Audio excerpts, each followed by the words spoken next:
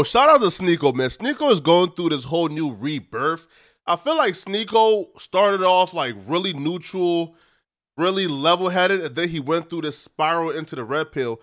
Now he's back being level-headed. But here's the thing. When you're level-headed and you are around extremists, that really don't mix. So Sneako was on Fresh and Fit, where, you know, it's supposed to be the regular stick of, yo, a guest comes, talk to these women, let them know how dumb they are.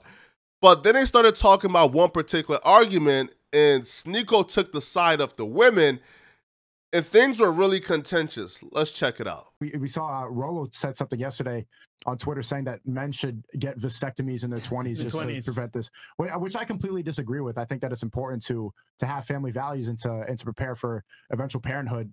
But that's the cope that a lot of men have. Like, why raise a family in this scenario? Why like risk having a child with somebody who's wanting to build an empire or wanting to be as famous as Rihanna when you could just play it safe and do the snip snip? But I disagree with him completely. I want to know what you think about that. Rolo, like the Godfather Red Pill, who's pretty much like created a lot of these ideologies, is saying like avoid having a family.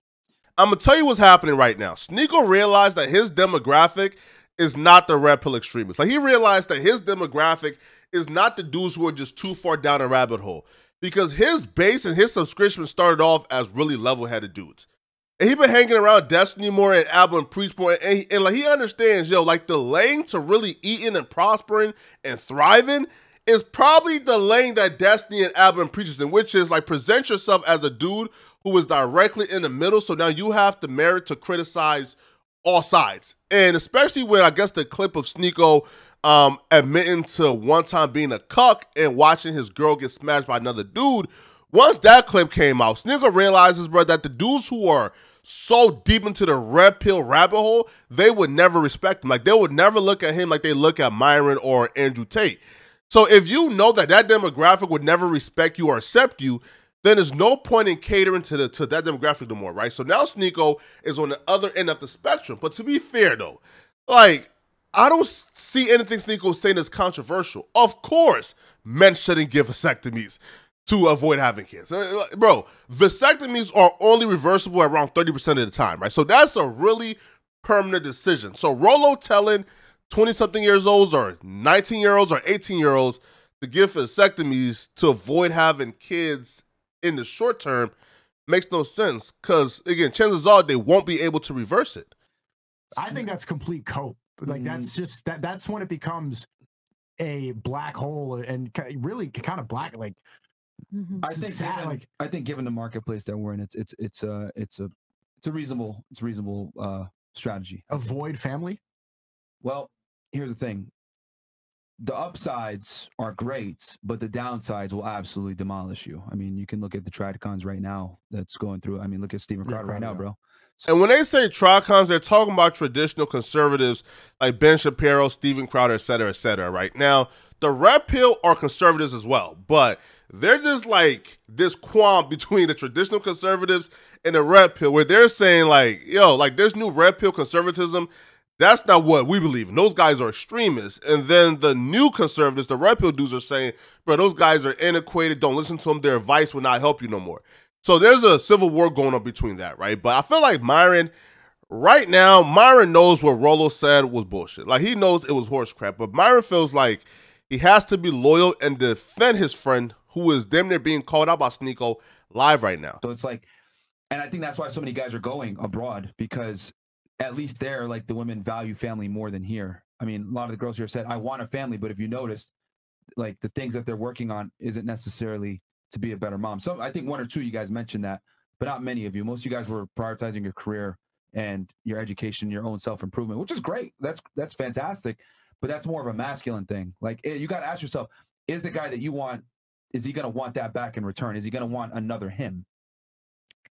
I mean, would you guys, what if I lined up a bunch of dudes here and I said, what are y'all going to do to get the wife of your dreams? And they all said, oh, well, I'm getting manicures. I'm buying really nice designer. I'm getting dressed up really well. I'm doing my eyebrows. I'm getting haircuts every week.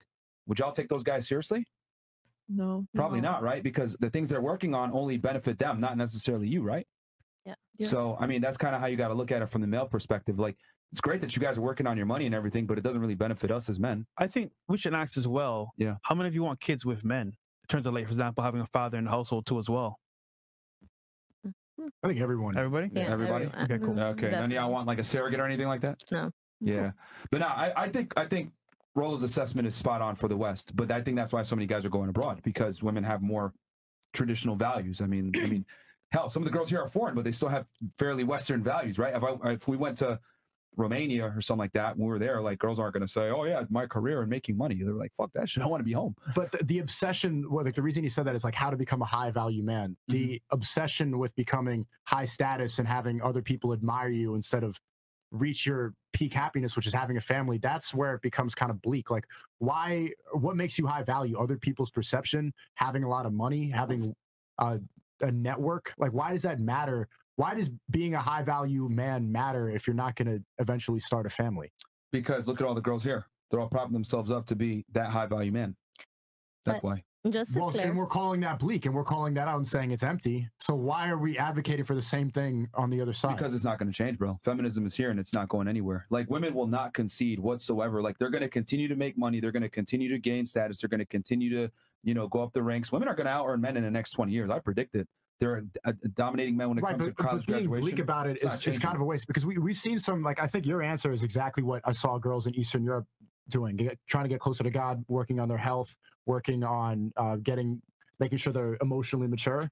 That's what Eastern European women are doing. So it's not like you can't just put a blanket over all the women here and say, give up and cut off your fucking balls from your dick so that No, I get that. Sneako's making too much sense and scary. Of course, bro, I don't even feel like this is something worth even arguing about. Of course it's idiotic to tell men in their teens or early 20s or even 20s or even 30s to get a vasectomy to avoid having kids, because it's a short-term solution to protect yourself against gold diggers. Like, what? How do you go from 0 to 100 that fast? And that's the issue with these red pill dudes, is they will be spitting facts and then they would just take it to the outright extreme that it becomes absolute nonsense. Dealing with gold diggers is a problem, but it's a very minute issue. You don't go to the absolute extreme, cut your balls off, or you feel, or get your penis snipped to not have kids through a vasectomy to deal with gold diggers. And this interaction is just funny because you can tell Myron knows, man, that Rollo is wrong. So Myron tries his best to articulate some type of sensible point. He does a decent job at it.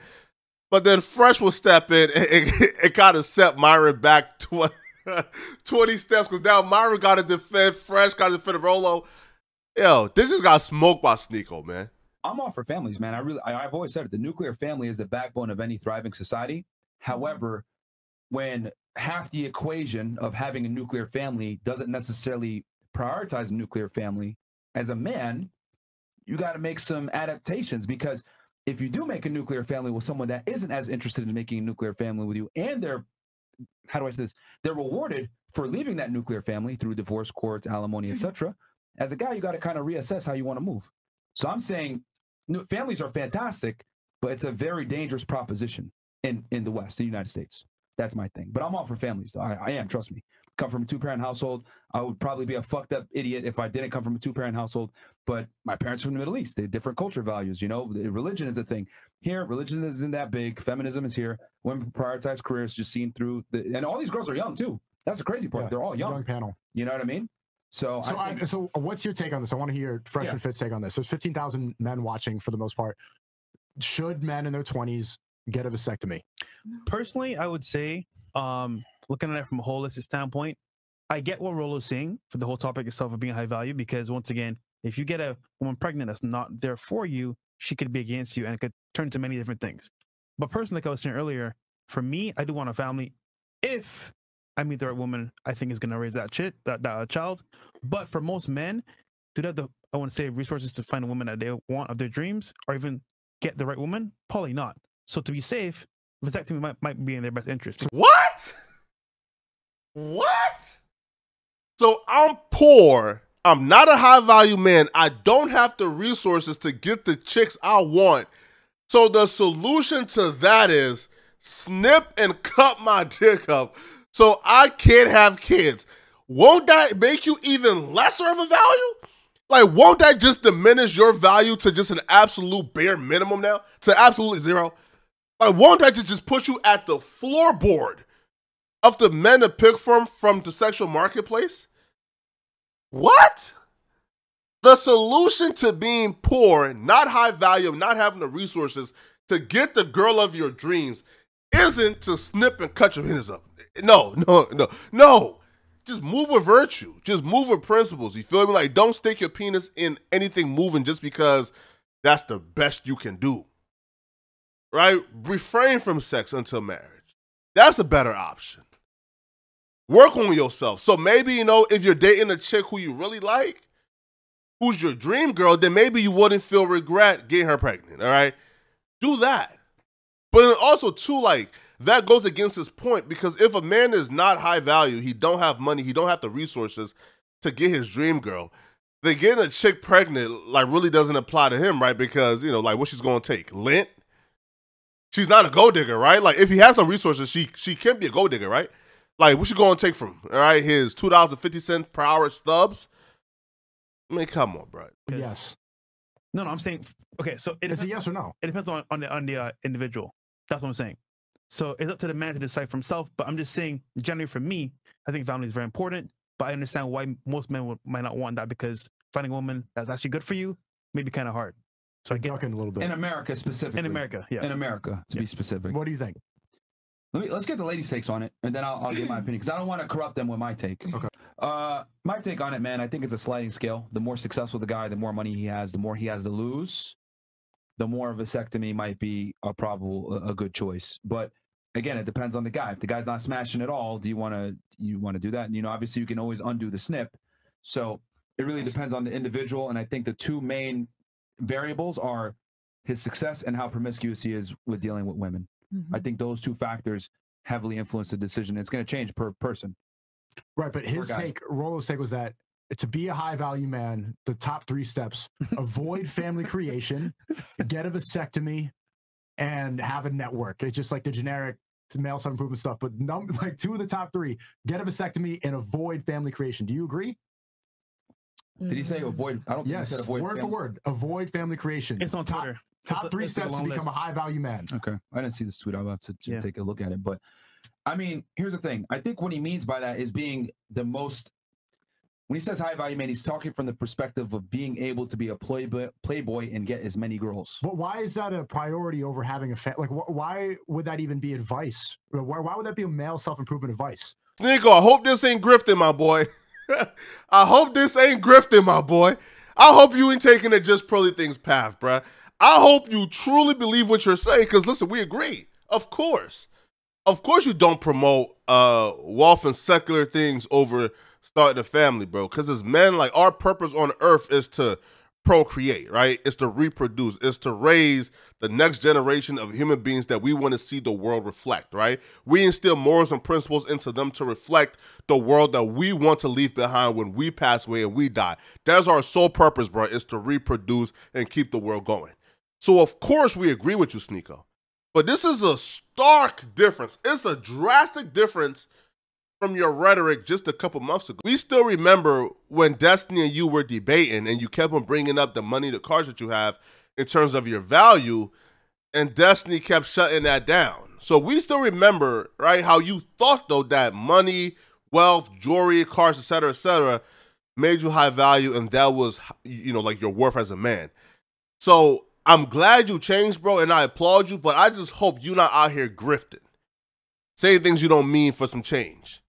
Be a playboy instead of raise a family. Well, we make fun of women all day for wanting to be girl boss queens and sleep around and have all this, and then you tell guys be a playboy instead of raise a family. That's the same advice on the other side. Because here's the thing: when you're a playboy, you're going to be better at raising the family, and the reason. But he's saying avoid family creation. Well, he's saying to be a high value. He's talking from the frame, knowing Rollo, because I know him personally. He's talking from the frame of being a guy getting a lot of girls. And then, if you decide you want to get a family down the road, you can always unsnip and then go ahead and go down the family route. But in today's day and age, I agree to a degree that you need to have sex with at least 50 girls as a guy. I've talked about that all the time. It's controversial. But the reason why I say that is because most women are more promiscuous than most guys. So if you're a dude and you're getting out here and dating girls and you get your pee-pee wet with the first girl, she could sell you a dream and you'll be like, oh yeah, this is great. So guys got to get out there and be sexually experienced. So he's talking from the frame of being attractive. I think most guys out here are not going to be able to control their sexual urges. So he's saying as a dude. Yeah. Okay. You got it? Yeah, I'm looking at it right now. The quickest path to becoming a high-value man. Do not get married. Avoid family creation. Vasectomy in your 20s. Live consistently. Eliminate all sedations. Learn game and networking. Play to your strengths. Build wealth. Resist easing up on your focus. He's talking about increasing your value when you're young. Becoming successful, yeah. Becoming successful. Yeah. Avoid family creation and get a vasectomy. Yeah, because when you, dude, because your value doesn't go up until you're built something, and that's typically going to be in your 30s. So most guys... Vasectomies are not like condoms. You don't just get to put it on and then take it off willy-nilly. According to Stanford, up to 30,000 men per year regret getting a vasectomy. It's not a decision that just has no risk. There's some risk that's come with it. And I don't think we should be promoting that to our audience, which is filled with young men, and saying, yo, this is the path. I just don't think that's right. But again, if you know your audience better than me, bro, then by all means, you feel me? I just don't think that's wise. That's what he's saying. What do they focus on? Girls the whole time. He's saying at this point in your career, when you're on the way up, focus on things that are going to help you move forward in life and become successful. And get a surgery done that prevents you from having children. Yeah, but you can always reverse it. That's not like a lot of the times that shit messes up. That's not something you could just like hope that it's going to be okay. Generally, most men can't control their urges, so what's going to happen is they're going to go fuck around and get somebody pregnant. This is how you rise up the path to become high status, because you're eliminating all variables that can fuck you up. Yeah, it's about that's what he's saying. Risk mitigation right there. How many dudes do you know that could have made it to the NBA or could have been a star and an athlete or something that got some chick pregnant? Yeah. Like kids a lot of the times ruin dudes' futures because they have kids prematurely. So he's saying this is the path to becoming a high value man. And then once you become that guy, reverse the vasectomy. Reverse the vasectomy. Yeah. Do you think that's good advice? I mean, that's good advice if your qualifications of a high value man is a guy with a big body count. But it might be like I thought. No. He's talking about increasing your value as a man. You're basically what he's doing is he's retard proofing it. Yeah. If you have vasectomy and you bust nuts at girls, you're not going to have a kid, so you're not going to fuck up your future when you're young and you're not in a position to raise that child. That's what he's saying. We all know what is men's biggest weakness: women. And as a result, what happens is, what's another factor for not having success? Having a kid too early. That's reality. That's the number one wealth killer, dude. Yeah, kids. If you really look at it. It's the number one wealth killer. Now, once again, we support families. Yeah, we do. But at the same time, for what he's saying, to become successful at a young age, you can't say that you support families and also tell your audience to get a vasectomy. We didn't say that. We just said you're toting the fence about. We're explaining why he said that. Do you agree? I understand why he said it. You see how you're ducking? You see how you're ducking the critics? It's a simple question. It's on me. It's not about me. It's about the generational. I'm asking your opinion, bro. What are we doing here? What are we doing here? How are we trying to pass off advice that we don't even feel comfortable saying that we agree with? We don't feel comfortable saying out loud, I agree with this, but we're passing it off as advice to our audience. Y'all let me know in the comment section, man, whose side are you guys on? Sneako or Fresh and Fit and Rolly, all right? It's your boy, Sneako. Peace.